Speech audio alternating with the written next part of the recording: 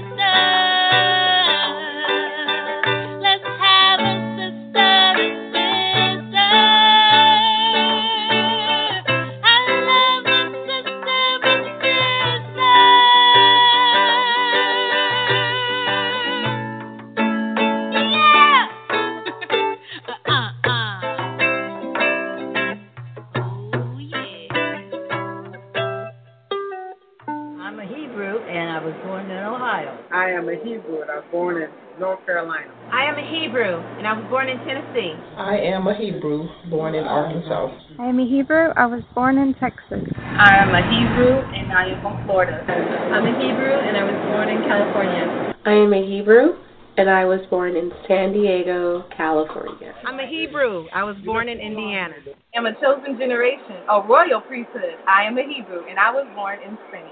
私はヘブルです。日本で生まれました。Soy hebrea. Nací en Puerto Rico. I am a Hebrew from West Africa, Liberia.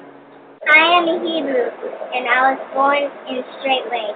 We are Hebrew. Hello, my sister. Shalom, shalom, my sisters. Greeting to each and every listener tonight. I'm your host, Sister Ashley, of Another Sister to Sister. Bless each and every one of you in the precious name of Jesus Christ, our Redeemer and our Savior. Let's go to Georgia. Let's get a sound check, please, from everyone tuned in the chat room. Welcome to tonight's show. Go ahead, Sister Jennifer. Let's hear from you. Shalom and blessings, Sister Ashley. Bless you all, daughters of Zion.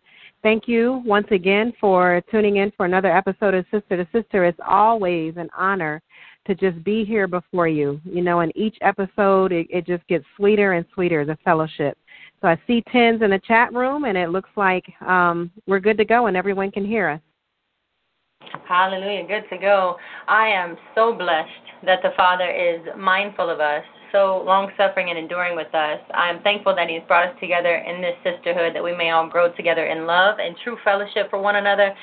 And I'm truly thankful for Deacon, for Deacon representing Christ in his home so thoroughly, so continuously, just so humble. If y'all have ever had an opportunity to speak with him or be in his presence, it's a great place to be. Very, very thankful for my husband and Master Deacon Bill. I'm thankful, Jennifer, for Pastor Dow, for, y'all ready? His strength in resisting pleasures. His strength in resisting pleasures. Because if you have all or ever been tempted, or even tempted to go away from the Father, you know that pleasure presents itself for a season. And this man has truly died to himself that Yah may be glorified in his life, and resisted all pleasure, all temptation to live another way, to do another thing, to be a successful man in a different avenue. So very thankful for him also sharing what he receives from the Father. If you have ever been someone who spends time with the Father, or someone who finds something for the first time, or you research something and you get excited about it, but you have that pride in you that reserves itself, or reserves the knowledge, keeping it to yourself, or putting your name all over it as if you are the progenitor of that truth, that is not something he does. So if you've not had that temptation presented to you before, you wouldn't truly understand what it's like to have such a strength before us like Pastor, because he shares truly everything that he receives. Hallelujah. I'd also like to acknowledge the Father for the gentle presence of Mother Carol in this ministry, a jewel, a true jewel for us to look up to and to watch, a dying breed. And for some of you, you don't have a visual, someone with you or around you every day to truly watch how to treat your husband and how to behave and how to respond. So she has a very high price and value, at least in my sight, in my mind. But off to you, Sister Jennifer. Let's give some acknowledgments and what's on your heart. Yes, ma'am. I just want to acknowledge the Most High for just always being present in our lives. You know, I'm so thankful that he leads me, and his right hand just continually holds me. And I'm thankful to be a part of a ministry that follows the perfect order of the Most High, you know, where the men are strengthened and the women are able to grow as a result of the strength of the men. I want to acknowledge our elder here, my head and my master, for his continual labor for the Father, for his support to this ministry through his obedience to Yah, and by giving his family such a righteous example to follow. And I want to acknowledge Pastor Dow for his example in leading the men. And, you know, as a result, the women are actually able to experience growth and maturity, you know, correction, and so much love. And that's something that we never received from this American society. So it's an honor for me to be a part of the Straitway. Truly is. And that's all I have. It's true. I'm very appreciative and honored to be amongst the people of Yah. And I'm honored to learn the truth that everyone is not equal and that man is not my equal. That's a very important acknowledgement for our listening audience. If you can't acknowledge that man is not your equal, if you cannot acknowledge that he is supreme over you or first in the order of Yah over you, you don't have to listen to this. You don't have to go any further. I'm excited to have the ears to hear and the eyes to see. And I'm truly excited that those of you who are following and agree that man is not our equal, I'm excited that the Father has placed that understanding in your heart. Jennifer? Sister Ashley, I'm so happy that I'm not equal to man. I'm so happy that I understand and know what my role is, and I'm able to operate in that instead of being, you know, the way that we were in the world, just competing for equality. You can never attain it if you desire the Father. You'll never, ever attain it. So I'm so happy to finally have peace because I understand what my role is. And I believe that a lot of us can attain peace if we just understand what our role is and operate it instead of just striving for something that is completely irrational. Hallelujah. Just a quick announcement. If there's been any confusion in sending the recipes to our future cookbook presentation for you all. We want to put a cookbook together if you haven't heard so far, and if there's been any confusion in trying to get your emails or recipes to go through, we're going to make it really simple. Brother Steve has helped us out. It's cookbook@straightway.com. cookbook@straightway.com. That's where you want to send your recipes, your ideas, your questions, or anything that you would like to hear us, or I'm sorry, not hear us, but you would like to see us type up or present in our cookbook. If you would like to purchase a copy, what are your expectations in that cookbook? I don't mean providing us a layout of how we should do the cookbook. I simply mean what would you like to see in it as far as recipes, what we cook, what we make, numbers, amounts, I don't know. Give us some ideas. Let's get that rolling in. We'll wrap up in a few months. We'll announce the date that we will no longer accept any information or recipe ideas from you, or any of the communities. Please get your ideas together as well. We'll let you know when the deadline is there. Mother Carol will announce to me, and I'll announce for sure. And then we'll be done taking the recipes. Then we'll try, if we have enough information, to proceed forth and have that ready for y'all by Tabernacle. So that'll be an awesome first time ever presentation from Straitway. And I do want to encourage all the sisters on Marco Polo. I really like what I see. I appreciate your accountability one to another. I don't always do videos or do them often. I try to catch up as much as possible and follow you all. I like the fact that Jennifer is there. Her presence is there as a sober mind to lead and direct any of you who may steer off course. I hope that you would also use private messaging one to another, but I hope that you would, as she even said in her video earlier today, sometimes when we ask each other questions, you want to make sure that you're not going to someone who's going to tell you what you want to hear. If you acknowledge the truth and the depths of the wickedness in your heart when you are asking questions to another sister, if you acknowledge the truth about yourself, you will see why you are going to who you are going to try to find out direction for yourself. And it does really have eternal dividends and spiritual, you will have so much growth if you will go to those that won't tell you what you want to hear. Private message those who you think are a strong presence in that area, someone the Father's put in your heart to ask questions to, and I look forward to growing with all of you. I appreciate Sister Sakina keeping y'all updated with all the events and the blog talks and the things that are going on. So, just always give her a thumbs up and support as she's just telling everyone because she's zealous, because she's passionate. So she's keeping y'all posted with what's going on within the ministry, and I appreciate that, Sister Sakina. But any updates from you on Marco Polo, Jennifer? Do you like what you see? Yes, ma'am. I have no updates. I really do like what I see, and I think we have a really good thing going.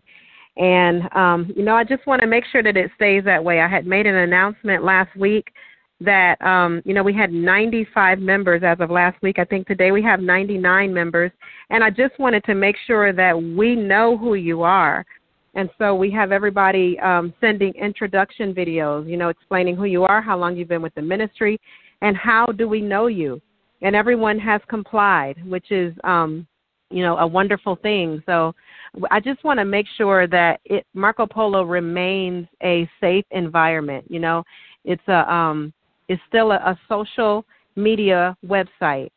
And, some information may be shared that you don't want everybody to know outside of the Marco Polo group. So we just want to make sure it remains a safe environment and that we know exactly who we're dealing with and who's listening to us. So thank y'all for complying. Very good. Sister Jasmine Teamer is on there. Brother Miguel's wife, Deacon Miguel's wife is on there. So you can seek her, myself, or even Jennifer if you have any questions on who you should make friends with or who you should reach out to. It is very appropriate for you to question. This is your soul at stake. Hallelujah.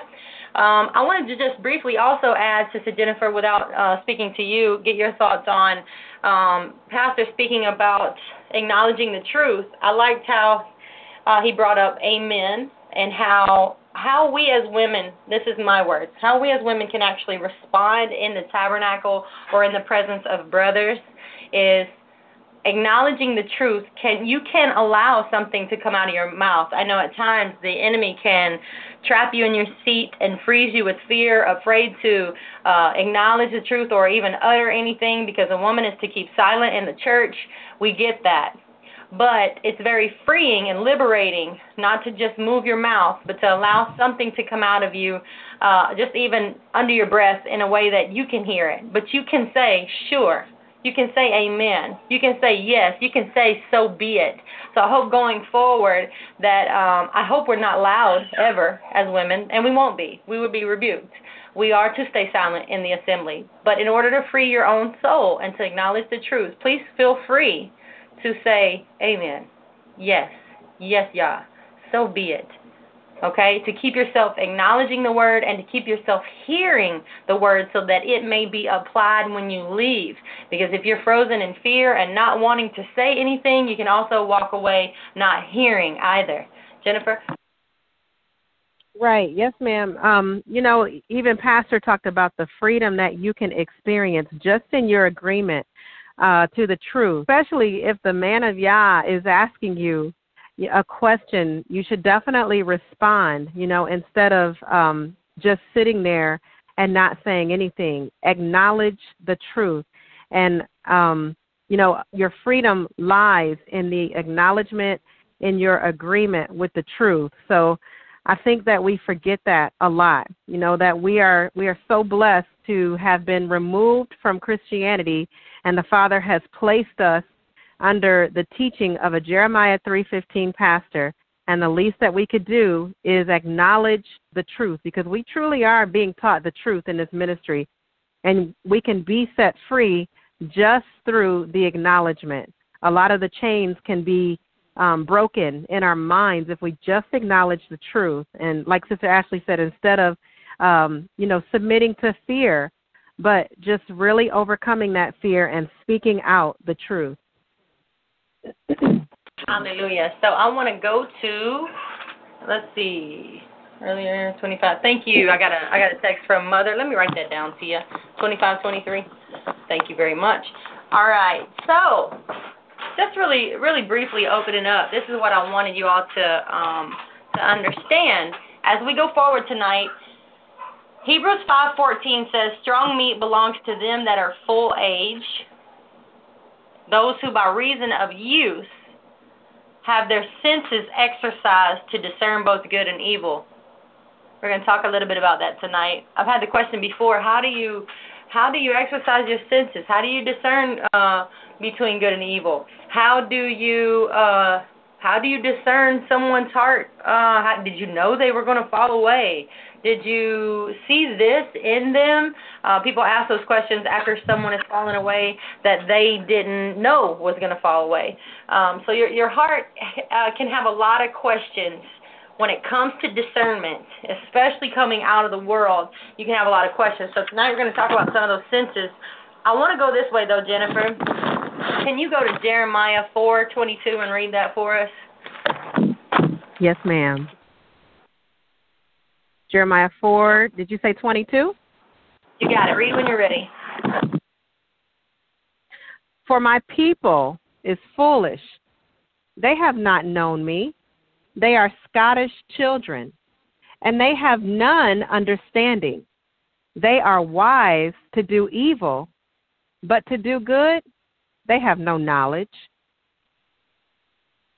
Hallelujah. Wise to do evil, but to do good, they have no knowledge. You must have some admittance of this truth tonight. You must be able to say, yes, I'm yours, Yah. Yes, I'm your child, Yah. Wise to do evil, but to do good, I know not. And to bring this understanding to y'all, we can start even in the garden when the tree of knowledge was presented, and it was a tree of knowledge of good and evil, okay? Yah said, "I set before you this day life and good, death and evil." And I hope some of this explanation and intro tonight will really help any of the hearts tonight that wonder, why isn't someone following the faith? Why isn't my daughter, my husband, my wife, my cousin, my uncle, I'm giving them the truth. I'm leading them to Pastor Dow. I'm giving them the videos. I've labored with them this long, or maybe they followed from a distance for however many years. But when you have a desire to want someone to follow Yah, and maybe you're not understanding the natural separation that occurs when you come this way, why someone is not listening, you can easily fall into the trap of condemnation by the enemy, blaming yourself that maybe if you had said it a different way or ministered the word or had the right answer, sometimes the enemies, or I should say the heathen, or the Gentiles, the scattered peoples and nations of the world can present questions to you that you're tongue-tied at. You just don't understand. You know that what you're saying is right, but they'll twist the question to where you don't even know how to explain yourself, and they make you wonder if you said something right, or, man, if I had said something different, would they have followed you, the Father? And you get yourself in these contentious word battles and debates with the word. And so you can condemn yourself when you fall into the trap of the enemy to wonder why someone's not listening to you, or what you could have done, different. Maybe you made a lot of mistakes. Maybe you're blaming yourself, okay? This is just introduction thoughts here. We're not going to stay there tonight. But going back to the tree of knowledge of good and evil, and Yahweh setting before you life and good and death and evil, and giving every man this choice, even to this day. The heart knows its own bitterness, but the heart also has this choice. Abigail was married to a man, and she was a woman of what the word says, good understanding. And she was married to a man that was evil. The word says he was evil in his doings, and he was from the house of Caleb, a righteous man. But he's evil in his doings. Job said, I looked for good, but evil came.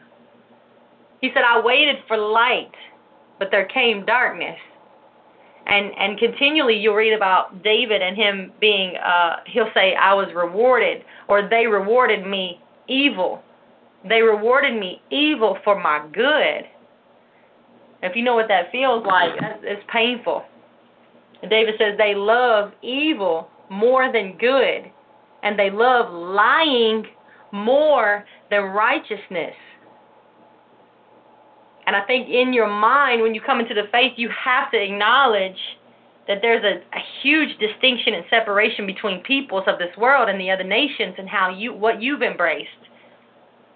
And it says the Proverbs 31 woman, she will do him good and not evil. See, she has a choice. Every woman has a choice. You have a choice as a wife how you're going to do your husband. No one's twisting your arm. This show is not condemning you. No one's in front of you, making you do anything. You are choosing every day to respond the way you respond and react the way you react. Jennifer? Yes, ma'am. When we experience evil, we should really be grieved by it. Like the word says that, we should know the difference between good, the righteousness, and evil. Just like David prayed that, he said rivers of water ran down his eyes because the people, they made void the law. They didn't acknowledge the law. They disregarded it. And so in our hearts, we really should be grieved because of that. And we can't just skip over the fact, that things are evil. And Sister Ashley, you talked about, getting in a word battle with, someone that may be your relative or someone that may ask you questions, and then you leave the conversation wondering if you answered properly. Did I say the right thing? But, we have to understand and know when a question is actually foolish and when it's provoking you to just create strife. So that's one thing that we have to be able to discern as well, because that is evil when the intent is to just create strife, in someone's heart. Sister Ashley?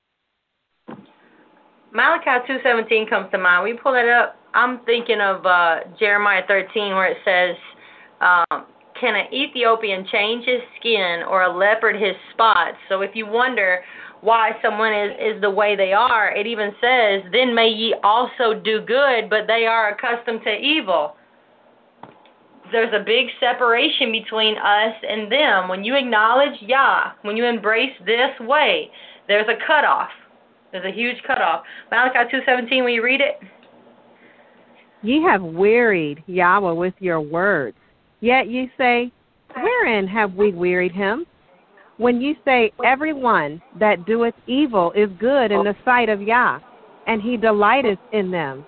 Or, where is the Yah of judgment? This makes me think of feeling sorry for the wicked. Jennifer, what's your thoughts? Yes, ma'am. You know, sometimes that we actually forget that Yah is righteous in his judgment and in everything. You know, we're not supposed to rejoice, you know, like when our enemies fall. We're not supposed to rejoice at it, but we're supposed to understand that the judgment of Yah is righteous at all times, and we're supposed to acknowledge the truth at all times. And, you know, we shouldn't weary Yahweh in any way with our words, with our actions, our deeds. We need to acknowledge evil for what it is at all times. Yes, ma'am, and we should not weary him with our soul ties and our family connections. If you wonder if there are barriers in your mind, as Pastor has mentioned in the past few weeks, sermons and messages, if there's barriers that is actually blocking the Father from speaking to you, using you, setting you free, healing you, delivering you, when you don't separate yourself from evil or from those who desire lying more than righteousness, who love evil more than good, if you don't set yourself apart, to hell with it feeling lonely. I feel alone. I feel like I have no one else. See, feelings is an issue, too, that we're going to talk about tonight. But you have to stand. You have to make a strong determination to set yourself apart from those who oppose your Yah, your mighty Elohim. Jennifer? Yes, ma'am, absolutely. Because, you know, if they hate Yah, then they hate you. And so it's just that simple. That's all I have. Hallelujah. I want to go over to Ecclesiasticus. Let me find it here. I'm going to chapter 17. Y'all give me a second. All right. If you don't have a apocrypha, Apocrypah, Authorized King James Version is the one I have in my hand. Apocrypha. Get one. Barnes & Noble, $12 I think I paid for mine. All right. Ecclesiasticus, or the Book of Sirach, chapter 17. All right, we're going to the very beginning of time, okay? Y'all can acknowledge in your minds, yes, Yah, amen, so be it of the truth. This is the word of the living Elohim.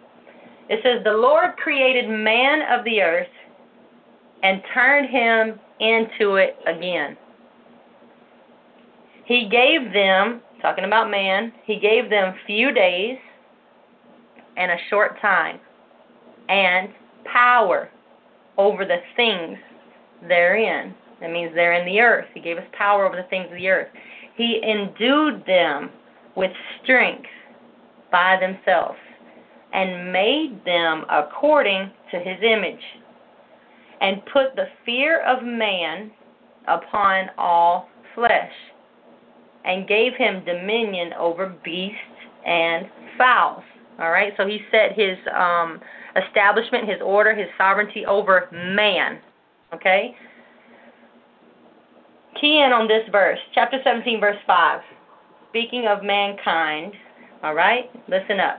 They received the use of the 5 operations of the Lord. All right, so every man has received these 5 operations. And it says, in the 6th place, he imparted to them understanding. And in the 7th, he gave them speech, an interpreter of the cognations thereof. All right, so I'm going to read to you the 5 operations that Yahweh, the Lord, has given us all. And it says, in the 6th place, he gave you understanding. In the 7th, he gave you speech, that you would interpret all 5 operations and interpret your understanding as well. Okay, so the speech was given to interpret all cogitations. Verse 6, here we go. the 5 operations of the Lord in your body is counsel and a tongue, eyes, ears, and a heart gave he them to understand. All right, those 5 things again: counsel, tongue, eyes, ears, heart. All right? It says, verse 7, withal he filled them with the knowledge of understanding, and he showed them good and evil. He set his eye upon their hearts, that he might show them the greatness of his works. See, that's deep right there. His eye is on your heart, that he may show you the greatness of his works. All right? Direct communication to the Spirit. He gave them to glory in his marvelous acts forever, meaning he allows us, that they might declare his works with understanding. Okay? And the elect shall praise his holy name. Besides this, he gave them knowledge and the law of life for a heritage. He made an everlasting covenant with them, and he showed them his judgments. Their eyes saw the majesty of his glory, and their ears heard his glorious voice. And he said unto them, beware. All right, warning to all of us. Last verse I'm reading. Beware of all unrighteousness. Okay? Unrighteousness is only amongst a people striving for righteousness. Okay? As pastors taught us, Jesus Christ is our measuring stick, not your brother or your sister or another nation or anyone in your family. No, Jesus Christ is your measuring stick. So you are to beware of all unrighteousness amongst the body. And he gave every man commandment concerning his neighbor. And we know that commandment, right? To love your neighbor as yourself. Interesting warning in beware of all unrighteousness. And what comes to my mind, Jennifer, I don't have many thoughts, but I know you'll have something to add, is so much happens between 2 women that oppose each other. So many feelings. What say you? I think it's interesting that he puts together, he joins together where he says, beware of all unrighteousness, and he gave every man commandment concerning his neighbor. And I think it's very interesting that he joined those 2 together. And we really have to be careful how we treat one another, how we treat our sisters, how we treat our brothers, even how we as women relate to our husbands, because that is where we offend the Most High. That is where the wickedness really creeps in, when you're relating to your neighbor, when you're relating to one another. So I really thought that was interesting that he joined those 2 thoughts together. Hallelujah. And as a family, as a body of Christ, my heart really grieves for what our men and brothers and husbands in the ministry have to go through. I know depending upon where you're at or what assembly or who you are, you may or may not be able to see at times what I'm allowed to see or know what I'm allowed to know, but still, in part, the burden is very strong when you love a brother with all your heart and you would wish and hope and pray that his wife would come along just to see her undermine him or do him harm or wrong. It really burdens your heart. Just like if anything's going on with my sisters in general, you have a heart of compassion for the body. We're going to get back to the 5 things he's given us, but for a moment, I think about wisdom, because wisdom, according to the Apocrypha, wisdom is given to every generation. But she says that in every generation, I pass into holy souls. So in every generation, wisdom passes into holy souls. Wisdom is not given to everyone listening to my voice tonight. just because you're tuning in to blogtalkradio.com/Straitway. Pastor Dow is my pastor. I live at 202. No, Wisdom passes into holy souls. Remember, we're getting back to discernment and being able to discern between, or having your senses exercised to discern both good and evil, because this is going to set you apart. This is going to distinguish you from other peoples. He that has small understanding and fears Yah is better than one that has a lot of wisdom and transgresses the law of the Most High. That's according to Ecclesiastes 19. He that has small understanding and fears Yah is better than one that has much wisdom but transgresses the law of the Most High. So never account your understanding or your wisdom as a light thing, because it's better to have small understanding and fear Yah. But Ecclesiastes 18 says that a wise man will fear in everything. Y'all take this out, okay? A wise man will fear in everything. All right, so we are often accused to be legal. But here's a good text for you, because a wise man will fear in everything. And it says, in the day of sinning, he will beware of offense. But a fool will not observe time. I'm going to say that one more time. A wise man will fear in everything. And in the day of sinning, he will beware of offense. But a fool will not observe time. All right, and what that is stating is that a wise man he has enough fear of Yah that in the day of sinning, in the time of temptation, when the time presents itself to act out of character, to act in the flesh, to add fuel to anyone's fire, to offend her sister, to backtalk her husband, right? In the day of sinning, she's going to beware of any offense. She's going to walk uprightly. She's not going to feed anyone's offense or any way that they may be thinking. She's going to carry herself in such a way. But it says a fool will not observe time. So it's very foolish of a woman to act any way that she wants to act without the fear of Yah, because in the day of sinning, she's not aware of anyone else's offense. She cares for no one else. She's a sovereign to herself, an island to herself. So a fool's not going to observe what time it is. It's time to be holy. It's time to respond correctly, not based on someone else doing you right first.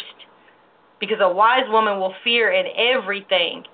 There's another way that I've observed Mother throughout the years, how she has truly feared Yah in everything and every time and every way, not waiting on someone else to do right or to do her right.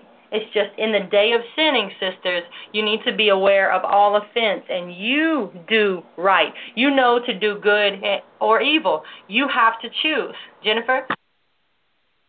Yes, ma'am. You know, it's that holy, righteous fear is what keeps you obedient at all times. And that's what Yah is looking for, is your obedience. You know, over anything else, he's looking for our obedience. And I think we miss, you know, what the holy, righteous fear is. You know, we're not, it's not an unstable, panicked type fear.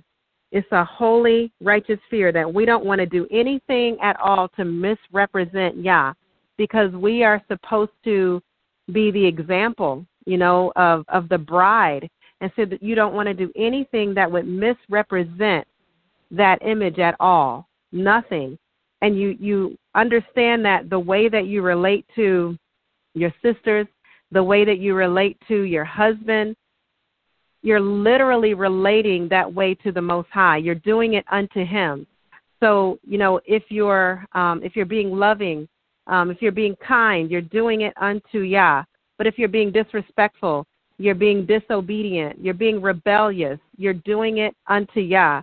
And so we have to have that fear, because the fear will always keep us obedient no matter what temptation may come, no matter what the devil will try to submit to your mind. I think that was Shabbat when Pastor Dow was talking about how, you know, Satan fights the word in your mind. And victory is when you are in agreement with the truth verbally in your mind, that you're not going to allow Satan to steal the victory or steal the truth or take the truth that the Most High has planted in your mind. So Satan, he will fight the word in your mind. So you have to resist that temptation, and you have to have that fear on you to just not let loose, to not act out of character, to not say what you're tempted to say. Sister Ashley? Very good. Two thoughts come to mind, really. I think about Solomon because he desired wisdom above riches or above wealth. And he was talking about in the book of Wisdom of Solomon how he had prayed and understanding was given to him, and he called on Yah, and the spirit of wisdom had actually came to him. So y'all have to understand that wisdom is a spirit that operates amongst the body of Yeshua. Okay? Not everyone claiming to be Israel, because you can utter speech out of your lips, has wisdom. No way, right? And he says that he preferred her. And he said, I counted wealth as nothing in comparison with her. And he said he didn't liken her to any priceless gem. Okay, this is like King Solomon, okay, who had wealth. He had a lot of things. He saw beauty. He saw what we would call vanity. He saw everything in his time. He had it. But he wanted wisdom, and he said he loved her more than health, and he loved her more than beauty. He chose her rather than even light, because he said her radiance never ceased.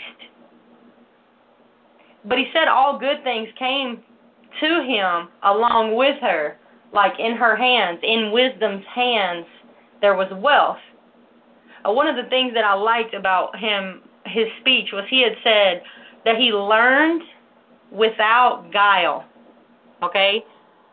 That's interesting right there. That's something to think on for another time, y'all, when you're in your own meditations. But he learned without guile. So when you got a pastor ministering to you, or your husband ministering to you, or wisdom, the spirit of wisdom ministering to you, you're learning without guile, without the fleshly senses or inconsistency of feelings of the flesh. He learned without guile, and he said, I imparted without grudging. He imparted. So that makes me think of pastor imparting wisdom into the believers, into the body of Yeshua, into the sons of Jacob, into all the avenues of social media. He's imparting without grudging. Because someone did this and this to me, I'm not going to withhold good from you, because I have learned without guile. Right? So there's a character that as women we could really take on that's not based on what anyone else has ever done to us, or what has been done to us because we were victim, or what happened to us when we were a small child, a little girl, etc. We can take on a nature that is new, and I appreciate that. But what it comes to mind when Jennifer was speaking was when pastor teaches us that, or teaches the men of the ministry that they should not give their heart to a woman, because Solomon did, right? We have examples of the mistakes that men have made, but don't give your heart to a woman. What is he really saying, daughters of Zion? Don't give your heart to a woman. And I'll explain, in my words, I'll explain what he's saying. Don't give your senses to a woman. Don't give your senses to a woman. This falls back on what we just spoke about in Ecclesiasticus with the 5 things that the Father had put in every man. He gave every man counsel. He gave him a tongue. He gave him eyes. He gave him ears. He gave him a heart. Don't give this to your wife. Don't give these senses to your wife. Okay? Because I've also given you understanding, and I've given you speech to interpret all of these operations. If what happens is, when we willingly become blinded to discerning, when we willingly become ignorant and blinded to using and exercising our senses to discern both good and evil, what can happen at that point is surprise can come. Wow, I'm surprised she fell away. I'm surprised my husband did this and this. I'm surprised my wife walked out. I'm surprised my daughter is this. I'm surprised when you are not exercising your senses to discern both good and evil and separating yourself apart from evil. Much surprise happens. Jennifer? You know, I think as wives, we have to remember that you don't want to know everything that your husband knows. Because, you know, as women, we can't handle everything that they know. I don't want to know everything that Elder Rufus deals with or that he knows. I understand my limitations as a woman, and he understands it as well, and it really is a protection. It's a protection. He loves me enough to protect me. So he's not going to give his heart over to me because it's a protection. And so I think we have to look at it that way instead of being offended. We don't know everything. You don't want to know everything. You can't handle it. You really can't. And, you talked about wisdom, how wisdom was imparted to Solomon. And we have to look at the motive. Our motive needs to be that we want to be able to edify others. We don't want to, the Father's not going to give you wisdom just so that you can be selfish and you can just keep it to yourself and you can decide when you're going to distribute wisdom or when you're just going to keep it to yourself and not edify anybody else. It doesn't work that way. So, all the gifts, everything works by love. So your motive has to be love for you to even obtain wisdom. You have to want it for the body. Sister Ashley? Correct. And the romantic love that is taught by this society is going to drive you to want to know what your husband knows. So when you're presented with the truth, just as Jennifer even spoke tonight, into your ears, I'm going to explain it this way. If you have the ears to hear what she's saying, that means you are now judging your intention. You are now questioning yourself, saying, why have I wanted to know what he knows? Why have I been nosy? Why have I been questioning him? And now, guess what? You're held accountable. See, that's why the word is so powerful, because when his word is spoken, it is a test to the heart of man that you get to choose this day, good or evil. You get to choose if I'm going to pick up his cell phone and go through it, see who he's calling and who he's talking to. You get to choose. But now if your ears have been listening to tonight, you are now held responsible and accountable from this moment on, going forward with your actions and attitude towards your husband. See, that's the weight of truth in this ministry. So, no, we're not getting by. Choose you this day, good or evil. I was thinking about our senses and how we're taught what our senses are according to the flesh, according to the body. And this world says they're sight, what does it say? Sight, smell, hearing, tasting, and touching. Now check this out, because as I said earlier, when a man gives his heart over to a woman, he gives his senses over.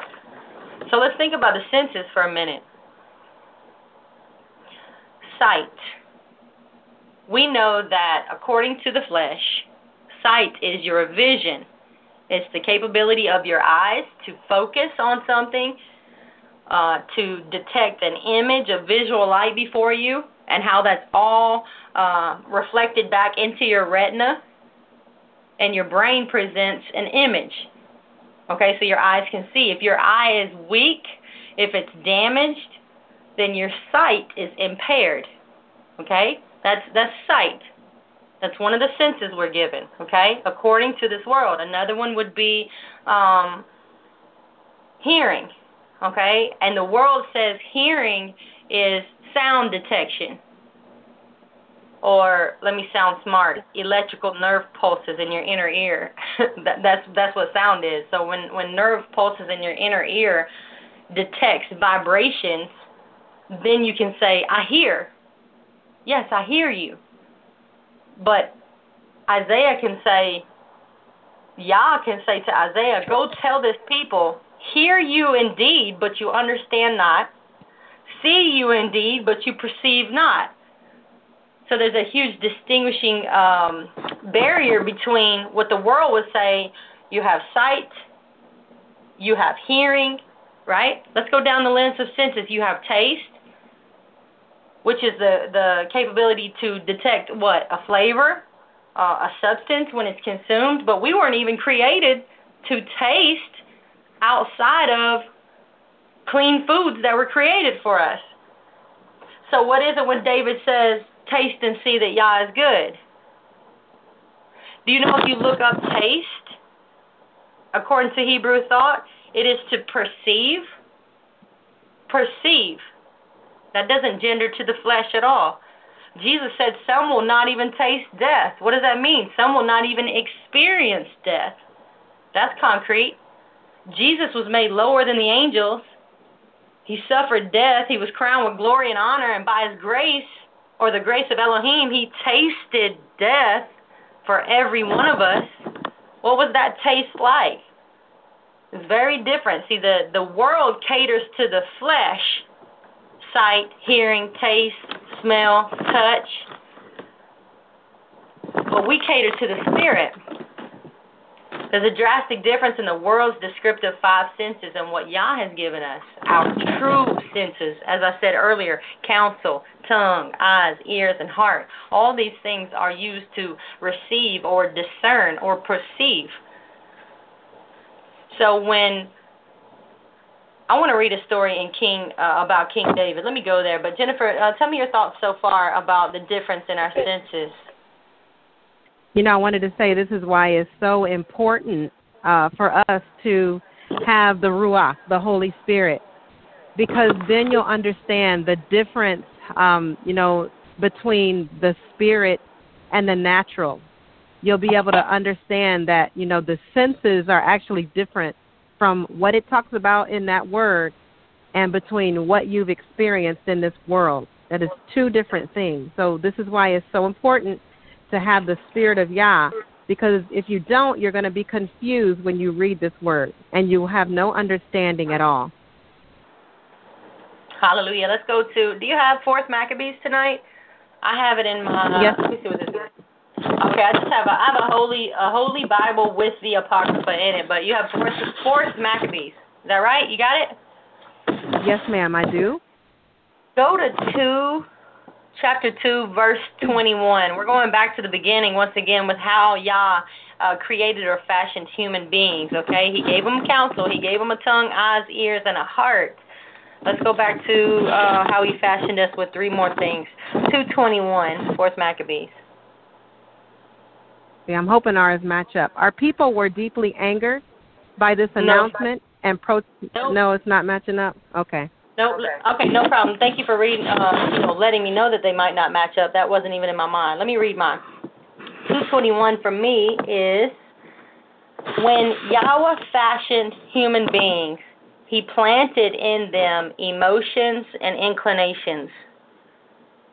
But at the same time, he enthroned the mind among the senses as a sacred governor over them all. Y'all get that? Your mind is a sacred governor over all emotion, all inclination, meaning all feelings.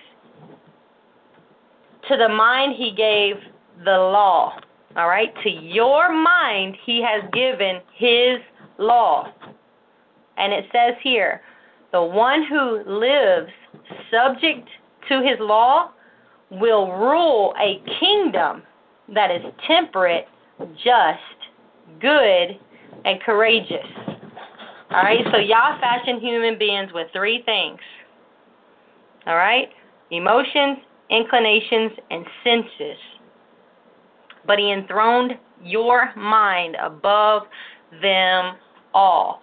And for a sister, or for, just women in general, it's us given to our nature as weaker vessels. It's hard to embrace that the mind is sovereign over how you feel, because when you have not exercised your senses, you have not practiced distinguishing between good and evil, it's very difficult for you to put his word, his law, that he has given you in your mind, sovereign. It's hard for you to put your mind and his law sovereign over how you feel. Okay? But if you live by his law, then you're going to rule a kingdom that is temperate, just, good, and courageous. Jennifer? You know, sometimes it's possible to ignore what is evil or acknowledging what is evil and just ignoring it and still doing what is evil. You know, you ignore it for so long that your senses become dull because you've ignored, you know, what the Father has given you to be able to discern the difference between good and evil. So you ignore it over and over and over again, and your senses become dull. But in the beginning, you really did have the ability to sense what was evil. So, you know, if you're in that place, you really have to truly repent, you know, because you've ignored it for so long and you've grieved the Holy Spirit. Very good. I want to speak of David's righteousness. I'm going to go to 4th Maccabees again. This is 4th Maccabees, chapter 3 for me. I wanted you to read a little bit tonight, Jennifer, but ours don't line up, so I'll go ahead. This is about David. After I read, I'll ask you your thoughts. Y'all check this story out, okay? Now, this can be explained more clearly by the story of King David's thirst. And what they're saying can be explained is actually having rule over your emotions, having rule over your passions and your desires. So they're about to give an example of how this can be concrete. All right? David had been attacking the Philistines all day long. And together with the soldiers of his nation, he had killed many of them. When evening had fell, he came, sweating and quite exhausted, to his royal tent, around which the whole army of our ancestors had encamped. Now all the rest were at supper. Okay, so they were eating. But the king was extremely thirsty. And though springs, y'all know that's water from the earth, springs were plentiful there, he could not satisfy his thirst from them. Okay? Watch what happens. A certain irrational desire for the water in the enemy's territory tormented and inflamed him, undid and consumed him. When his guards complained bitterly because of the king's cravings, 2 staunch young soldiers, respecting the king's desire, armed themselves fully and taking a pitcher, climbed over the enemy's ramparts. Okay, so they now went into the enemy's gates and they took a pitcher to fill it for King David because he's thirsty. All right? So they went searching throughout the enemy camp, and they found a spring, and from it they boldly brought the king a drink. Watch what happens. David, though he was burning with thirst, considered it fearful danger to his soul to drink what was regarded as equivalent to blood. All right, so he's not going to drink this water, regarding it as equivalent to blood, an unclean, unholy thing that we cannot consume. Life is in the blood. It is forbidden for an Israelite to consume blood. So now he's considering the water of his enemies, or from his enemies' springs, to be the equivalent of blood. Watch this. And you know he's thirsty too? Therefore, opposing reason to desire, he poured out the drink as an offering to Yah. For the temperate mind, y'all hear that? Temperate mind can conquer the drives of the emotions and quench the flames of frenzied desires. What's it? The temperate mind can overthrow bodily agonies, even when they're extreme, and by nobility of reason spurn all domination by the emotions. Meaning, you understand the mind's sovereignty over everything you feel, over every emotion, every communication, every sense, every passion. Your mind has been given Yah's law. Jennifer? You know, when you read this story, Sister Ashley, I think it's really interesting how he had a desire and it was presented before him. And he easily could have drank, you know, with how bad he desired it and how bad he wanted it. He could have easily taken a drink, but he feared Yah above his desire and above his passion for, you know, this water. And I think about, you know, as we approach, you know, the end times or how we're in the last day actually right now, and how things are progressing so fast. Do we have this in us, what David had in him, you know, the temperate mind? Do we have a temperate mind that would be able to conquer, you know, the emotions that would try to dictate what we should do? Do we even have a temperate mind in us that would try to, you know, the temperate mind in us that would be able to overcome, you know, that would be able to hold our tongues and to not speak when we're not supposed to speak as women, you know, to not say the things that are burning in us to say, you know, the pangs. It talks about the pangs that he felt. You know, the desire was so strong. And a lot of times as women, the desire can be so strong in us to say things, to do things that are just not for women to say or to do. But will we have the temperate mind that will be able to conquer those emotions, to quench the fires of that desire? Interesting that you brought up speech. What comes to my mind is a verse in Sirach and Ecclesiasticus chapter 28. A backbiting tongue has cast out virtuous women and deprived them of their labors. All right. I gotta stop, Jennifer, and go.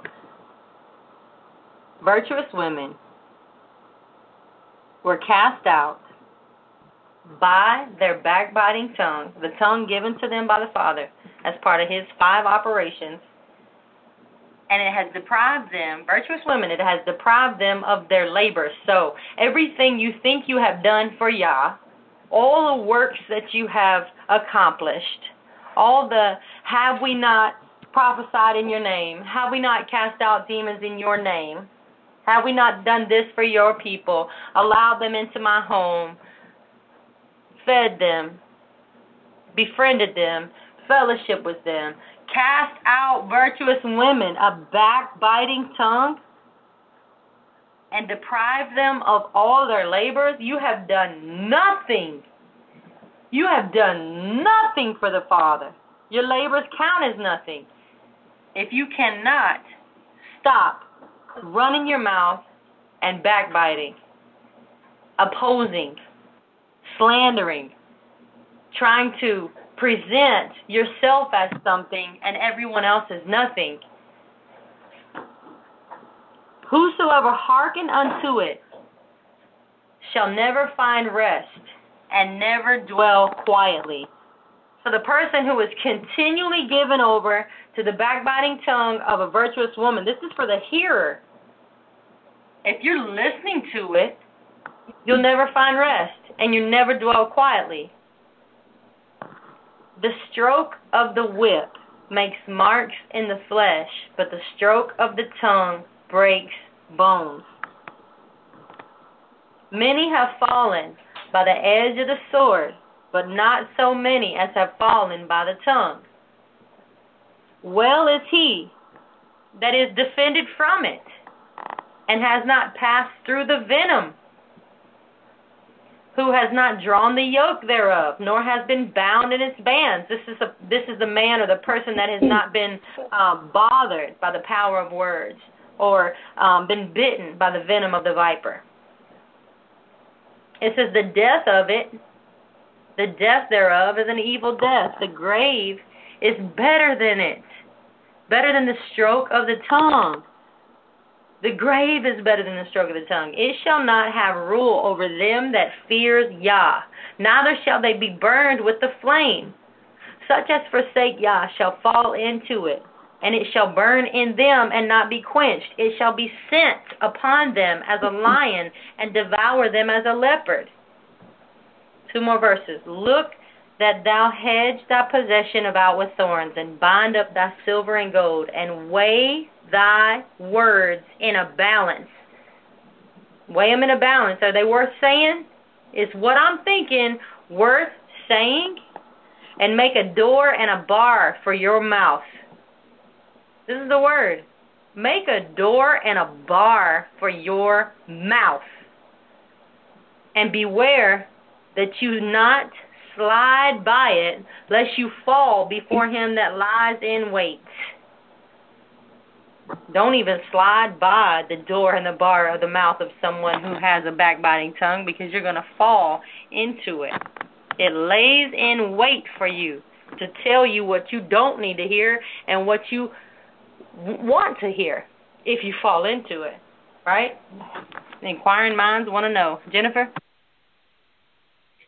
You know, if you go back to where it says, whoso hearkeneth unto it shall never find rest and never dwell quietly, a really good test is, do you have peace in your life? You know, are you experiencing peace in your home? I remember Pastor Dow talked about, you know, going to visit homes, and he'll wait to see if the peace of Yah is there. You know, do you have peace in your home? When people come into your home, is it a peaceful environment, or is it just full of chaos because, you know, you are chaotic because of your tongue? So this is a really good test here. Do you have rest? Do you have peace? Are you able to dwell quietly, or are you always having to give your opinion? Are you always having to, you know, are you just being ruled by your emotions, just by saying or speaking loose words that really don't need to be spoken? If that's you, then you need to read about this backbiting tongue and truly repent. And it's interesting, again, it talks about the woman, the virtuous woman. You know, it's not talking about a man. It's talking about virtuous women.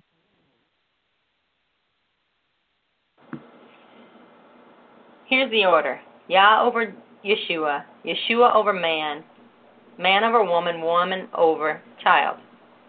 So as a woman, if you're waiting on Yah, Yeshua, or a man to help you with your children, that could be a righteous request. But at the same time, depending upon your intention, if you're waiting on someone to help you with your children, you are above them in order, in Yah's order. Yah, Jesus, man, woman, child. You are sovereign over the children, the teacher, the trainer of them. Don't wait on someone else to make a decision for you to discipline or to teach or to train, to help, to comfort, to nurture, to nourish your children. As Pastor has taught us, and I believe 100 or 1,000%, I see firsthand, having 3 boys, that a woman cannot raise male children. Teach and train, yes. Nurture and comfort, yes. But just even look at David's strength when he said, I'm thirsty, but I'm pouring this out to Yah. Now, if his wife, the same one that mocked him for dancing, was right there, what do you think she would have said? Oh, come on, honey, you're thirsty. Let me get you some water. Because the emotions are completely different. Let me tell you how to handle this, y'all.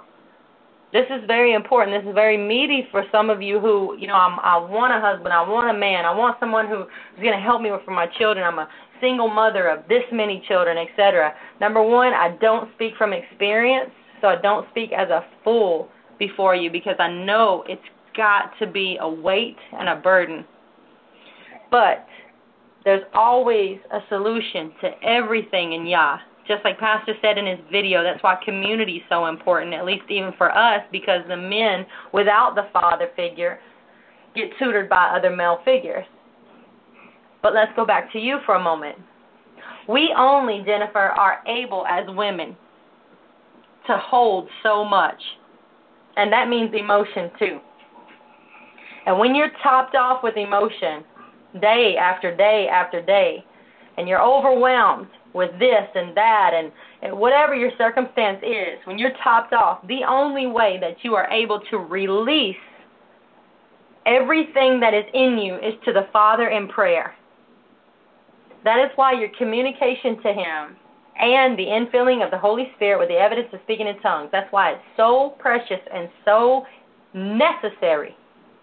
Because if you do not practice giving everything to the Father in full repentance, all your worship, all your being to Him, what happens is you spew out of your vessel, out of your tongue, to your sisters, to your family, to your husband, all the things that should be taken care of in prayer.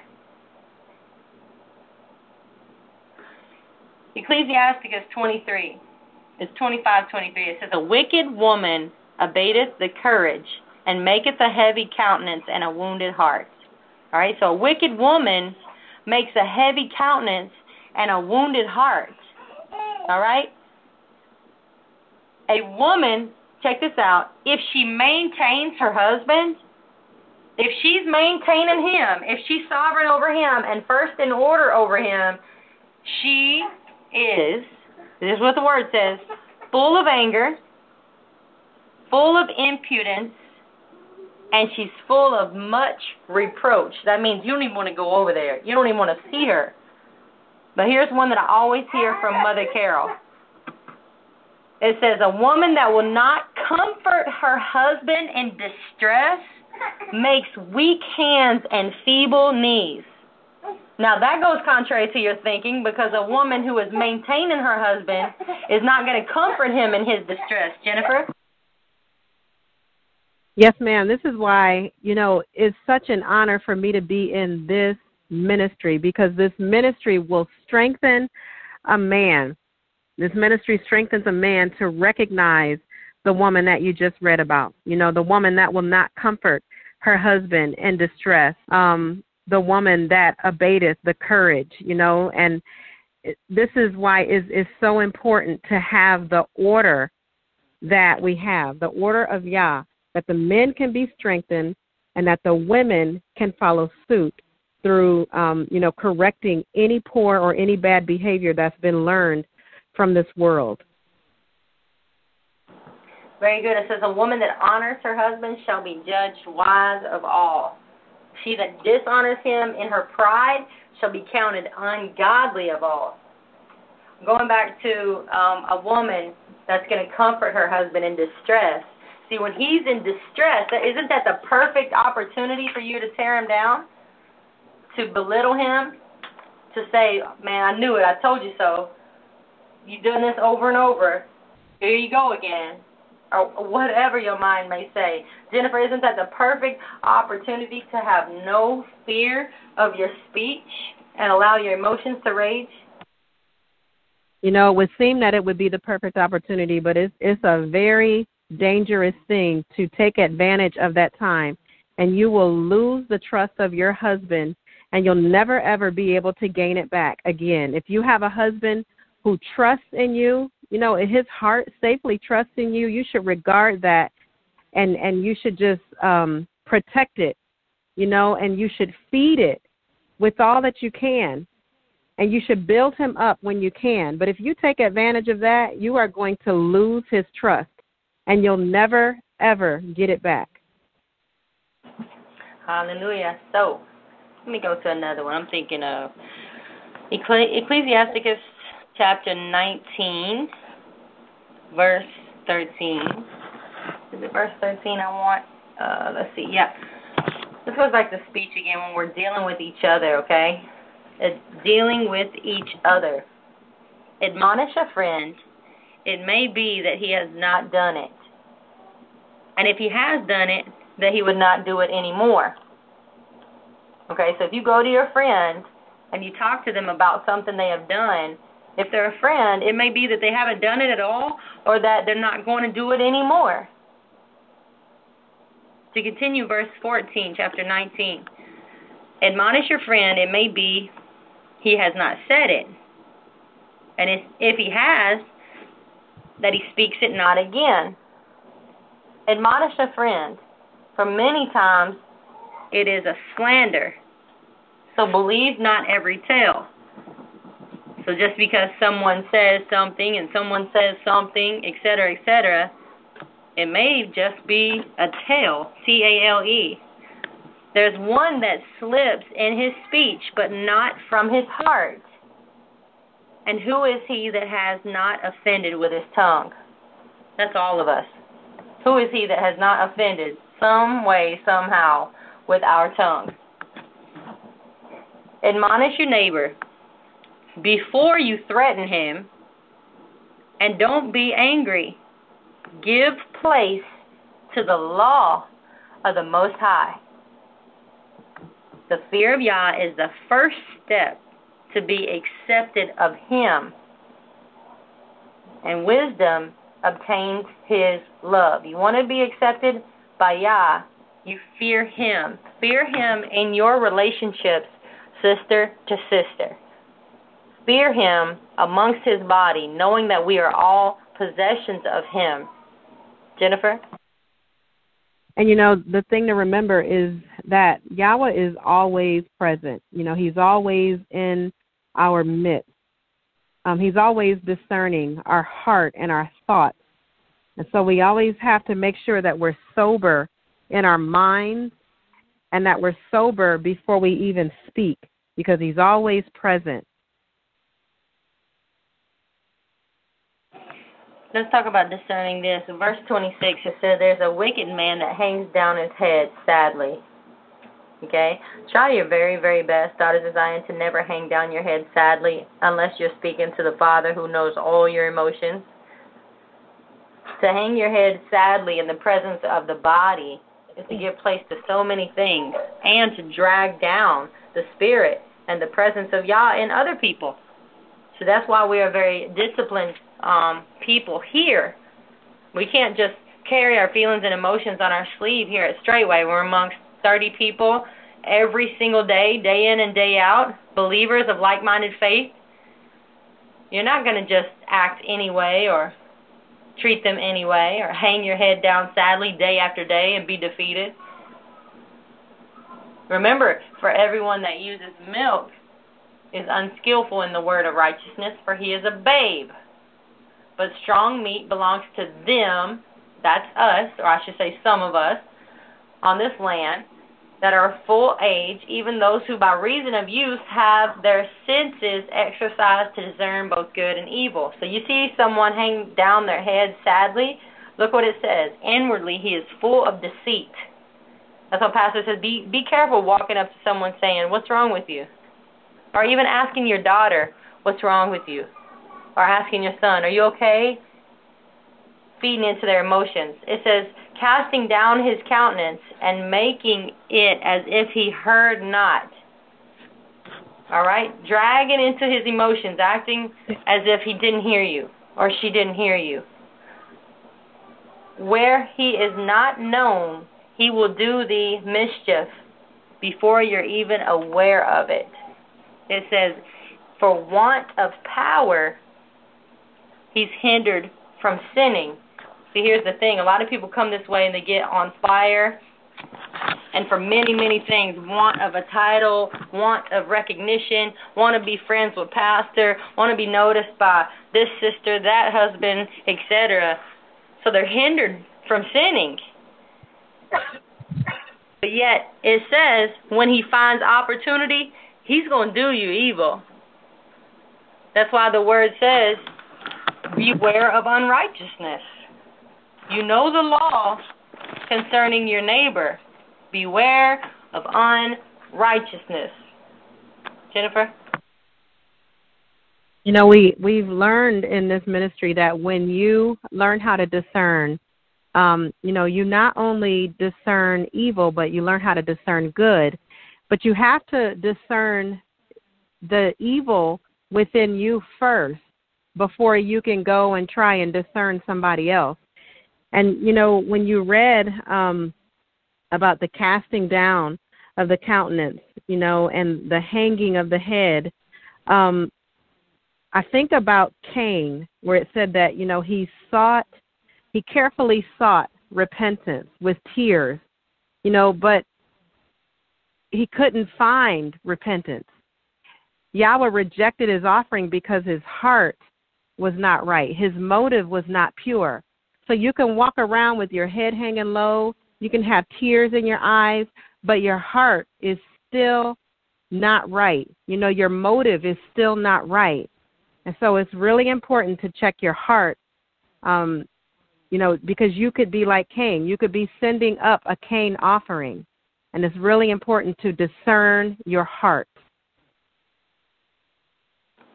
Hallelujah. I'm going to 1 Timothy 4:2. Do you mind reading it? 1 Timothy 4:2. No, ma'am. I don't mind at all. 1 Timothy 4, verse 2. Speaking lies and hypocrisy, having their conscience seared with a hot iron. All right, having their conscience seared with a hot iron is having your perception, your ability to discern both good and evil, having it seared with a hot iron. You no longer have the ability to differentiate between what is good and evil. So your perception and even your conscious awareness of what you are doing, what you're saying, how you're speaking, how you're treating one another, it's seared with a hot iron. I've seen it. Maybe some of you have seen it. You cannot penetrate that mind. No amount of praying, no amount of wishing and wanting and hoping is going to change it. It is seared with a hot iron. Speaking lies in hypocrisy. Wise to do evil, but to do good they know not. So in this ministry, we have seen a lot of things. Me and another sister were speaking recently, and she's very sincere about serving the Father, and she just wants, she just wants Straitway to understand that I'm in it, I know y'all have seen a lot. You've seen people come and go, but I'm with you. I'm not going nowhere. Hallelujah. I was at that point early on too. I was so determined to prove that I wasn't going anywhere. But all you can do is just stand. All you can do is continue, and if you want to grow, is to continue to distinguish good from evil. No, sister, that's not right. No, sir, that's not right. Not for us to our husbands, just meaning one-on-one, distinguishing mentally what is right and what is wrong.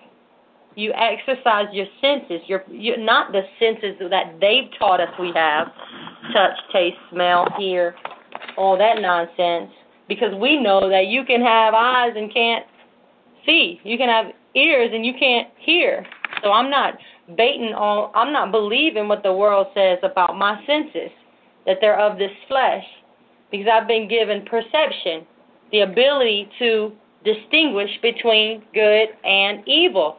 Can you not look out at this ministry and see that we have the fruit? Does Pastor Dow's works not testify alone of himself, who he is for? Can you not see that we are different from the world, set apart, good, not evil? If you can't, and your conscience cannot acknowledge that we are good and your ways are evil, then there's no help for you. If a woman can rise up and divide a home, take children from her husband, hate and despise him, there is no good in you. You are wise to do evil. I pray the strength and favor of the Most High Yah be upon the men, and I know it is, of this ministry, but it is no new thing for the Father to take strange women from the men of Israel. That's no new thing. It's written from the beginning of the book to the end to separate from the other nations. So what's going on even now in this time where men are going to lose their wives, their families, their substance? I pray their strength, and I know Yah will give them the increase. Jennifer? And it really is necessary for the strange women to be removed so that the evil can be put away from Israel. And once that evil is removed from Israel, then, that's one less temptation that we have to deal with ourselves. Because if we see this example of a strange wife treating her husband in a disrespectful way, then I'm telling you, what's going to happen is all the other women are going to think that it's okay to relax in this area. It's okay to question them in this area. It's okay to say this. It's okay to talk back. No, it's not okay. So this is why the evil has to be put away from Israel. I remember during scripture study, Pastor Dow, he talked about, how it is so important to develop a strong mind now so that your mind won't go astray when you become aged, as you age. That if your mind is strong in the Most High now, as you get older, you will retain that strong mind. So this is why it's so important to, number one, put the evil away from Israel, not only just physically, but even in your own mind. You have to cast down the evil, wicked thoughts so that you don't taint anyone else. Sister Ashley? Very good, because it says, these speak evil of those things which they know not. See, once again, having no fear in their speech. But what they know naturally, as brute beasts, in those things they corrupt themselves. This is Jude. Woe unto them, for they gone in the way of Cain, and ran greedily after the error of Balaam for reward, and perished in the gainsaying of Korah. So it's easy for you to turn from the way, for your flesh to run towards pleasure, as you see strange women do. That's easy to rise up and speak whatever's on your heart. We've mentioned before the strength lies in the suppression of what you want to say and what you think, the continual crucifixion of what you think or want to express in your mind, to die to yourself so that Christ may live. Because these strange women are what? If you are a strange woman, you are a spot in our feast of charity. When you feast with us, feeding yourself without fear. Clouds without water you are. Carried about of winds, trees whose fruit withers, without fruit, twice dead, plucked up by the roots, raging waves of the sea, foaming out of their own shame, wandering stars to whom is reserved the blackness of darkness forever. So no, I don't feel sorry for the wicked. No, I do not. But see, what happens is the more that you stand for Yah, the more you establish whose side you're on, the farther and farther you get away from the unclean thing. So there's no longer a gray area. That's why we have to come out of her. There's a lot of gray area in the city. There's a lot of acceptance of evil things because your consciousness is not exercising your senses. You're not determining what's good or evil. You have much more acceptance in you. You're comfortable with a faggot, a homosexual, abominable things. But the farther you get away from it, it's very disgusting. It's very vile. And when you're comfortable in sin, in the state that you're in your mind, with the sickness of this culture, you're not going to think like Yah. But you come out. You come out and you exercise your senses to discern both good and evil. You are thinking more and more like Him. We want to be more and more like Jesus, Jennifer. Yes, ma'am, we do. You know, when you read the Word of Yah and you read the judgments that took place because of, sin that occurred, you read about the gainsaying of Korah. when you read about those who agreed, those who are in agreement with Korah, and how he came against the man of Yah, how he spoke against the man of Yah, and how, he got a lot of people to come along with him and to fall into agreement. But when you see what the judgment was, the ground opened up. I mean, could you imagine that, seeing the ground open up and swallow them, those who are in agreement with the unrighteousness, with the accusations against the man of Yah? Could you imagine seeing Miriam struck with leprosy, turned white? Could you imagine that? So I don't think that we process, when we truly read the word of Yah, we don't process his judgment here and today, because things aren't happening the way that they did back then. And so it's like sometimes in your mind it could be easy to think that you've escaped judgment, but that is so far from the truth. We need to have that same fear in us as if, the ground is going to open up if we open our mouth and accuse the man of Yah, or if we open our mouth and we talk back to our husbands. We need to have that same fear. Yes, ma'am, because in that account, if you touched anything, y'all understand? If you touched anything of Korah, Dathan, and Abiram, you could be consumed in their sins. Thus said Yahweh. You separate so far from Korah, Dathan, and Abiram that when I open up this earth and I swallow those who oppose my anointed ones, and I can say shepherds now, my prophets, then you will be consumed in their sins. There's no forgiveness when you're being drugged to hell. If you touched anything, and see, for a sister, this is where questions can arise, because we're not the Holy Ghost police. We're not to, just because you perceive something, see, when you exercise your senses to determine between good and evil as a sister, you don't express every vile thought, or you don't run around with correction, or that ain't right and this ain't right and you should be doing and how about this, and just complaining and having that nature about you. Just because you recognize and notice that something isn't right doesn't mean you express it, but you also have to have a balance between love and going to your sisters when necessary. That can't be truly taught by another woman. That has to be experienced yourself. But we don't need to verbalize everything, sisters, to each other. We need to be vessels of compassion and mercy. We need to be vessels that are forgiving in nature. We need to be softer in heart, regardless of what a tone or a demeanor seems like. You don't need to be so quick to anger or so quick to be bitter, so quick to cast off Yah's people. So you can come this way and get really bitter at Yah because what you see in us is the same thing that you've seen in the world. Have you forgotten that we all came out of it? That we're all trying to overcome it? We're all in a fight and in a battle and a war together. But the word says, touch not mine anointed and do my prophets no harm. So, hey, the anointed one in your home, the priest of your home, is your husband. I see, just even hearing this ministry put forth that strength and give that strength back to the man, it holds you very accountable, woman. It holds you very accountable. And the things that burden your flesh, the diseases that riddle you, the mind that torments you, you need to check your order. Just because you have the feeling of butterflies in your stomach and love for this husband and man that you have sex with does not mean that you're in order. And I think we need to be spoken to this way so that we understand how serious and severe it is. It's not a light thing.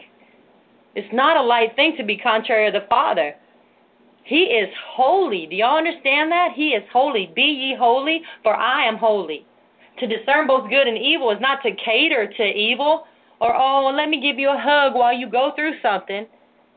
If a hug is what a sister needs, damn it, you need to give her a hug. You need to have compassion, love, and mercy for her and hug her. You need to help her through her situation. But if a sister don't need a hug, don't touch anything that's even of her, lest you be consumed in her sins. And I don't mean that in general. That's not thus saith Yah, but if you're going to touch something of Korah, Dathan, and Abiram, Jennifer, you will be consumed in their sins. How far are you going to stay away from them? You going to go hug them right before they fall in the crack? You know, it's really about having discretion, having discernment. And this is why it's so important to have your own relationship with the Most High and understanding how to relate to your sisters, you know, how to relate to your husband. And I think we had talked about discretion last month. You know, discretion is judgment. We lack so much judgment as women because we are easily ruled by our emotions.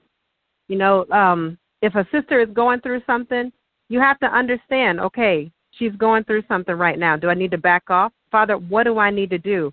But instead, what happens is we get this rejection spirit over us, and we think it has everything to do with us, but it has nothing at all to do with us. So like in Proverbs 11, it says, you know, as a jewel of gold in a swine's snout. So is a fair woman which is without discretion. So a jewel of gold in a swine's snout, it's useless.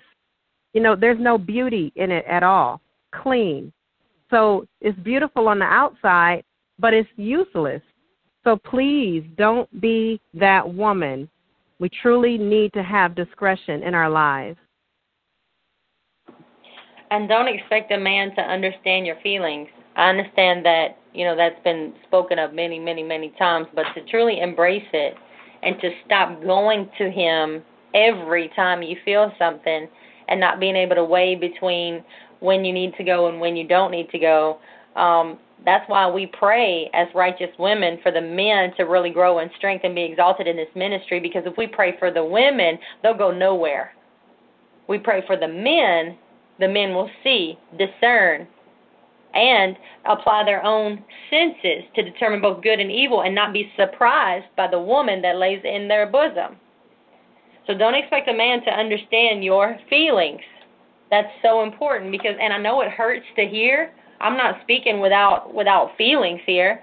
I make myself as you. You know, I'm a woman just as you. So it hurts to hear that you because you want a hug. You want comfort. But we just went over 4th Maccabees is great to really embrace when you are full of desire, when you're full of thirst, as David was, but you know Yah's way. You know that if I partake of this, this is wrong. This is not holy. I can't just say, well, because I'm thirsty, I'm gonna drink this water. He had been in war, slaying men for days, and his thirst it's a drive in the natural body to be fulfilled, a passion, a desire that would do almost anything. You can become savage-like when you're hungry or thirsty, but he still said, no, I don't want to partake of this. And that's how you have to be towards the emotions that oppose the Father's kingdom. No, I don't want this. This is coming against the strength that the Father is trying to give me. Jennifer? Yes, ma'am. And a good, strong husband will not partake in your emotions. You know, when you're in your emotions and you're allowing transgression or, you know, sin to go on in your heart because of your emotions, a good husband is not going to partake in that at all. He's going to step away. He's going to correct you, and he's going to give you time to get yourself together. But you're not going to get too much time. So what you have to do is not be offended. You have to discern and understand, okay, he loves me. This is love. And he's not going to partake in your sin by being emotionally led and emotionally driven by you. Very good. Beware of all unrighteousness. And beware of the unrighteousness first and foremost in you. And if you want to increase in discernment, you discern yourself first. I stand before you as a testimony. Literally being on this show is just because I've discerned myself. For years, self-reproved myself so that I may teach or share what I have received from the Father, my relationship with him, to y'all. So it can be done. It can be done. You can develop a relationship with the Father no matter who you are, where you are, if you just love Him, accept Him, and fear Him. But if you stay in any gray areas, if you continue in ways too long, you can have one, a conscience seared with a hot iron, or two, you could just be lukewarm, and He will just spew you out of His mouth.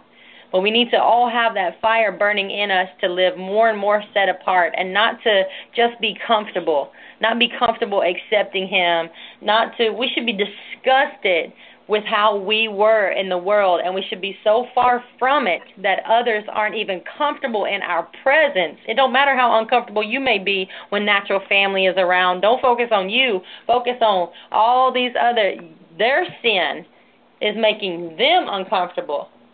Their sin is separating from me because Yah has had favor on me. All right? Set yourself apart in strength and in confidence, not in defeatism. Jennifer? Yes, ma'am. Very well spoken. You know, I remember something that pastor said. I believe it was scripture study, but I can't say it word for word, but he talked about how we're so busy focusing on, being defeated. We're so afraid to live life that we actually live life dying.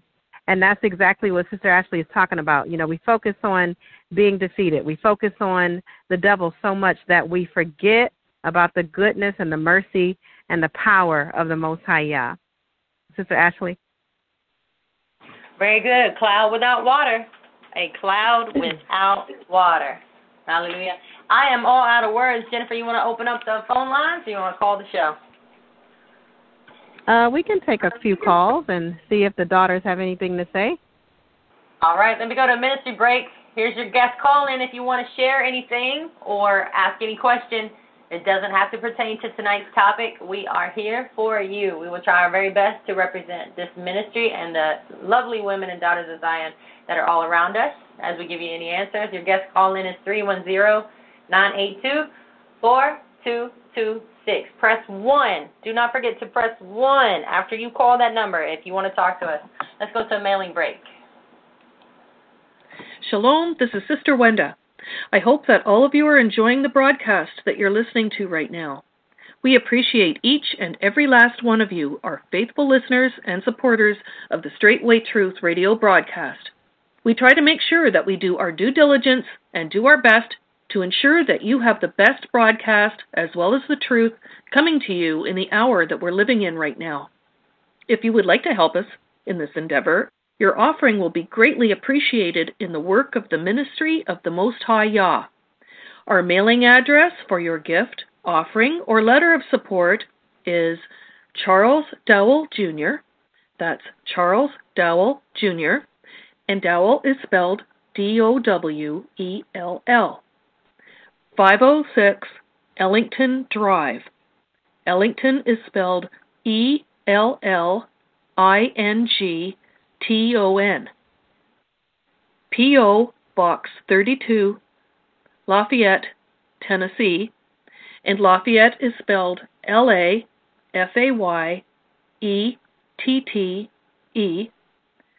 37083.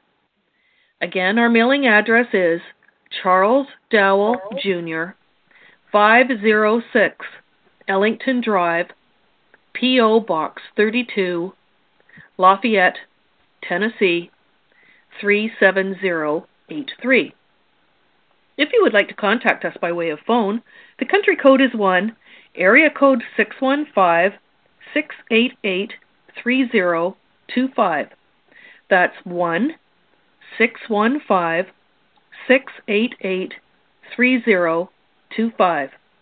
You may leave a message there, and, be the Father's will, we will do whatever we can to try to return your message. It is our hope and our prayer that as you continue to listen to the Straitway Truth Ministry, and as you apply the teachings of this ministry, that you are finding peace and growth within you, your family, and life as well. Please tell others so that the truth may also have an impact and touch others' lives so that they may enjoy the benefits of the truth of Jesus Christ just like we all are. Shalom, the King is coming. Hallelujah. Let's go to the phone lines. Area code 519. You're live on Sister to Sister. 519. Shalom. Shalom. Shalom. We hear you. This is Sister Jane from Ontario. Shalom, Sister Shalom. Jane from Ontario. Bless you. What you got? I wanted to call in first and to say that I just wanted to comment on earlier in the week when you and Sister Vicky did that YouTube stream with the gardening segment. Yes, ma'am.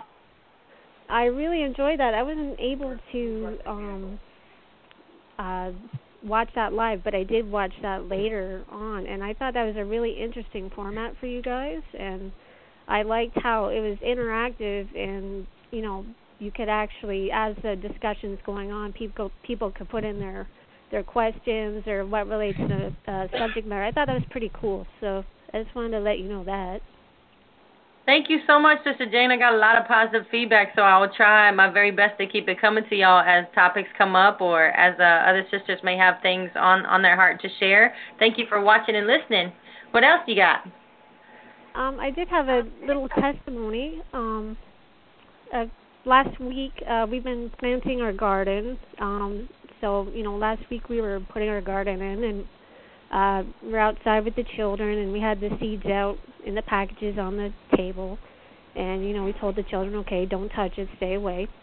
And, of course, we're working, and then I go over to the table, and I see someone's opened a package. So I call them, and I say, okay, well, who did this? And, no one gave me an answer. No one knew who had done it. No one knew, confessed that, okay, it was me. So I was just, it was disturbing just because it's a bad precedent to set for the children, even though it's a small thing, right? Like, just open a package of seeds, but, they were told not to do it, and then they're lying on top of it, or someone is, and I didn't want the other children. It's a bad example for them to see, okay, well, someone is lying and they're getting away with it. But I couldn't tell who was lying, so, I was kind of racking my brain, okay, well, how do I deal with this? And I remembered something that I had heard Pastor say on one of his Shabbat services about how he would deal with finding hidden sin in the camp is to pray for the guilty party to manifest in a sickness of some type. So I decided I was going to do that. I told the children, okay, here's your last chance. You can tell me now. And if you're not going to, then, I'm going to go ahead and do this. And I'm going to pray for the one that did this to, get sick. And no one did. And, they're like, no, it wasn't me. So I said, fine. So I went ahead and did that. And I didn't tell them what manifestation I was going to pray for. I prayed for a runny nose and sneezing because that's something that's really uncommon around our house. Our children don't get sick. Colds are like years in between for our children. And sure enough, that night, the guilty one woke up late at night sneezing his brains out, basically. Like, he was sneezing for 20 minutes, woke up all the other children because, he couldn't stop sneezing. So the next day, I had them all, sitting there, and, I'm like, okay, well, what happened to you last night? And, oh, I just couldn't stop sneezing, and I'm like, well, do you have anything you want to say to me? Yes, Mommy, I was the one that did it. I'm sorry I lied to you. And, I said, okay, I forgive you. And I called them all, and I said, I want you all to pay attention to this, okay? Children out in the world, they lie every day, they steal, they cuss out their parents, they disobey, they do worse things, and they get away with it. But not you. You're different. The Most High has His eyes upon you. And you can't be like the world. And, it seems like it's a little thing, but, you're meant for better things. You're meant to do better. You're meant to be better. And it was awesome. All the children, they all saw it. They all knew that a fear of Yah increased with my children, and it built up their faith. And, it was awesome. And, you know, this next generation is pretty special. I mean, when I think about it, like, this is going to be a generation of children that is going to be free from idolatry, and they're going to be free from the curses, and they're going to be able to worship Yah the way that he deserves to be. Like, this is going to be a pure generation. And, you know, before my conversion, I found my children oppressive sometimes, and a lot of the times, you know, I get frustrated, but I really gained an appreciation for the job that he set before us and set before all of us as mothers in this ministry. The next generation is what we're all doing this for, is what we're all striving for ourselves too. And, you know, I'm happy, and, you know, I'm just very happy that Yah's in our lives and he's watching out for all of us, and that's kind of all I had to say about that. Bless you, Sister Jane. You know, to be able to hear Pastor's words and to actually apply them when it's time for you to discipline or any action that is required of us from Shabbat to Shabbat, to reflect back on something Pastor said is not only to just confirm your support of him, but your love for the Father. So it is something that occurs amongst those who love the body and love Christ and love the ministry so much that we will hear something that Pastor said and we'll have to apply it. And I appreciate that whole experience and testimony you just shared, because now I will go home and actually tell that story to my children, or at least my oldest will understand, and I will use it as a testimony of Yah as well. So I encourage the mothers who are listening to do the same thing, to continually talk to their children about Yah and about the judgments that he is doing in our midst. But thank you so much for sharing tonight. Thank you, and bless you both, and bless everybody. Hallelujah. Bless you, Sister Jane. Bless you. Shalom. Hallelujah. All right, let's jump to, we got two more. We're going to Ohio. Sister Monica, area code 614. Monica, bless you. Shalom. Shalom. Bless you. And Mama Jennifer, how are you all? Hallelujah. Shalom. Oh, we're good. Bless you for your encouraging sound. What you got? I just wanted to say thank you for, y'all are like Pastor Dow in the female way, if you don't mind me saying that, in doing surgery. So I wanted to say thank you because when I converted last month, I used to always feel depressed. Like, oh, I need a husband, because I've been divorced for about a year and a half, almost 2 years. And I always feel like, oh, God, I need a husband to help me with the kids or with the children.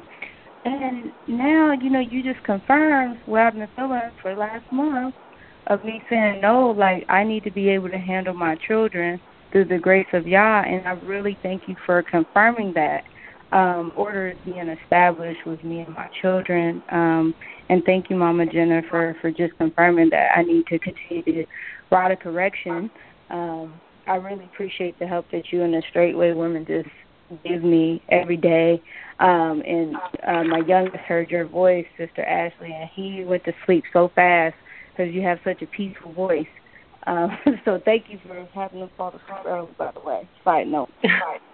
Oh, bless you, Sister Monica. I'm encouraged when I see you on Marco Polo, and I have truly never been told I have a peaceful voice, so I will embrace that, hallelujah, and encourage myself with that. I'm so glad. I know the children, now that we have the Straitway Airs channel, I just love children, if you know anything about me, and when they come, they light up because they know me, and I just thank the Father for that avenue, because I'm able to love beyond what I ever thought I could, which is to allow so many children into my heart. But anyway, that's just a little personal something about me. But bless you, Sister Monica. I encourage you to continue to establish really righteous friendships in the faith, okay?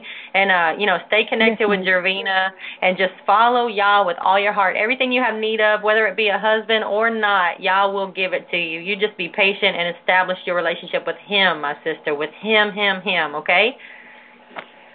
Yes, ma'am. Hallelujah. Thank you. Hallelujah. You're welcome. Shalom, shalom.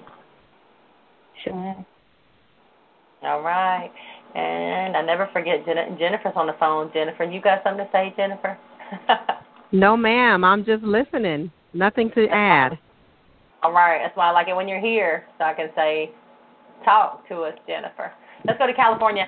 Sister Candace. Bless you, Sister Candace. Our last call for tonight. Shalom, shalom. Shalom, shalom, my sisters. Can you hear me okay? I'm in the car. Yes, ma'am. Can you hear me, sister? Okay, yes. First of all, I just want to tell you, again, this segment, what Pastor Dow talked about this morning on the Patreon channel, man, it just really cut deep. I had my husband, myself, and my son, we were sitting and we were watching that video, and just to see how I need to be as a submissive wife, and then to come back and listen to this broadcast, it's just kicking my tail. It's really beating the hell out of me, and I want it to. And I'm just thankful because God knows I want to so bad line up. I want to be a righteous wife and a righteous mother. And I'm glad that you all are speaking on these things, because I don't want to be no hypocrite or no play actress going through life thinking that I'm okay when I know I'm not. Deep down on the inside, I need deliverance. I need help. I need the strength of the Most High. Prove me, rebuke me, straighten me up again, and keep me to moving forward so that I can be the woman He wants me to be. And I'm so grateful for the teaching. I'm thankful for you, Sister Ashley and Mother Jennifer, for even inviting me in to the sisters' polo group, because for a long time I've been needing this kind of help for years and never been able to reach it. And now I have it, and I'm like, Father, just please, whatever you got to do in my life, help me to meet the mark. Help me. And so He's helping me by you all teaching and preaching and giving it out and telling me where I'm at, so that I can really make the choice to live a righteous life. And I can't tell you how blessed I am to have this. Y'all just, I don't know if you can really feel me on this unless you just know where I've been and what I've gone through to even get to this point in my life. And I'm just grateful for all the sisters, the things that you share, the guarding, everything you do. You know, I looked at Sister Carolina today with Pastor, he was speaking to, Pastor Dow was speaking to her. Just the things I gleaned from there. Is so much richness in this ministry. And I thank the Most High so much for bringing me this way, because I want to be what I see. What I see is righteousness. What I see is set-apartness. What I see is realness. I want to be that. And so I ask that you all keep me up in prayer, because I want to be what I see in you all. It's an admonishment, because I see just a change, and I just want that. I want that life. I want that so badly. And I'm just grateful for this ministry. I can't tell you. I can't express it enough. Thank you. Please continue to do what you're doing. Continue to keep bringing forth that word. Ecclesiasticus, I'm going to go to work tonight. I'm on my way to work now, and I'm going to read and listen to that. I think I can get it on audio, but I can just glean from those scriptures, because that was some really good word, those 5 things, and how you brought that out. I don't want to take up a lot of time, but I just need you all to know I'm appreciative and grateful and thankful for this ministry, the broadcast, Pastor Dow, Mother Carol, and all the sisters and saints that I listen to, Brother Daniel, Brother Kabir, the Straitway KC saints, my husband and I, we just be loving all that we can receive. And we just want to be able to be a blessing in later time as we learn to grow as a family. So I just love you. I appreciate you. And I thank the Most High for this ministry. Bless you and shalom. Hallelujah. Bless you and shalom. Sister Jennifer, go ahead and end the show, but please encourage Sister Candace. I just love to hear her excitement that Yah has given her for even just listening to those of us who are younger than her. But go ahead and end the show, my sister. What's your thoughts? Yes, ma'am. Sister Candace, it's always a pleasure to hear from you.